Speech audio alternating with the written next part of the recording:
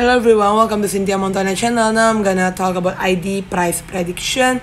So before I started, don't forget to like, comment, and subscribe. I'm not a financial advisor. I'm just gonna give you some prediction using a technical analysis. We're gonna start here slightly still above all of the moving average here.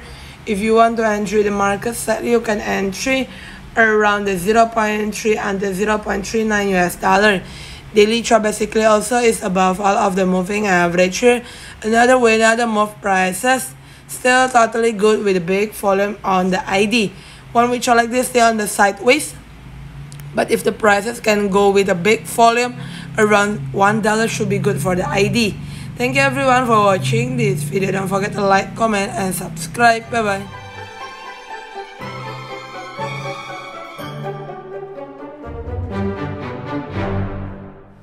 Hello everyone, welcome to Cynthia Montana channel. Now I'm gonna talk about ID price prediction. So before I started, don't forget to like, comment, and subscribe. I'm not a financial advisor. I'm just gonna give you some prediction using a technical analysis. We're gonna start here slightly still above all of the moving average here. If you want to enter the market slightly, you can enter around the 0.3 and the 0.39 US dollar. Daily chart basically also is above all of the moving average here. Another move prices still totally good with a big volume on the ID. One which are like this, stay on the sideways.